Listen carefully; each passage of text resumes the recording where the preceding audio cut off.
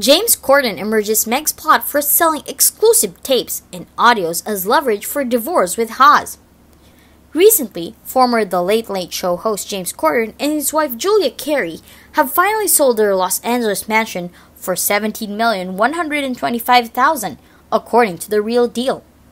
The transaction comes out to nearly $5 million less than the original asking price. The couple listed the 8,609 square foot home back in January for $22 million. The following month, they dropped the price to $20,950,000. In March, the place saw another price cut to $17,950,000 before the pair accepted a lower offer and sold the house in May.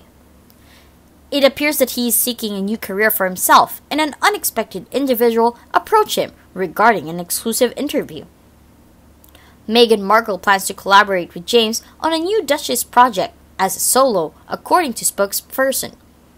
Furthermore, this interview will uncover several of Prince Harry's secrets. She and Doria got Harry on tape and audio as leverage for a divorce. She already is trying to sell it. James Corden said, "No thanks. Effing outrageous. Lord have mercy on Harry's soul. Watch your back, Harry. She's coming for you." She thought this would be an iconic picture. Wrong. It became the symbol of her being a witch. She is just missing the broom. On the other hand, Haas was recently discovered sleeping outside of his Montecito house once more. Although the Markles said he doesn't have a hotel room set aside, it doesn't imply he never stays at a nearby hotel. James Corden, who is regarded as one of Prince Harry's close friends, unintentionally stopped by the couple's $14 million mansion in Montecito the same day before leaving in the wee hours. After James visited, waited for the couple in the living room, and then witnessed Prince Harry furiously leave the estate, the Sussex's mansion neighbors came to have overheard a huge noise emanating from their home. He was later mistakenly found at a hotel nearby. They soon discovered James fleeing as Meghan Markle struggled to keep a hold of him. If you missed it, James Corden was spotted dining with his family at Lucky's Steakhouse after jetting back to the US following his relocation to the UK. The TV personality, 44, quit The Late Late Show and ditched Hollywood last month before moving back to the UK with his wife, Julia, and their 3 children. But James has jetted back stateside for a visit, and even made a pit stop at Prince Harry and Meghan's $14 million Montecito estate. After James stepped out in a bright blue hoodie and jeans while accessorizing with black sunglasses.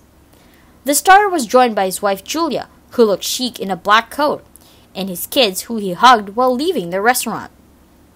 James became friendly with Harry and Meghan after moving to the States, revealing in an interview last year that their kids are also close.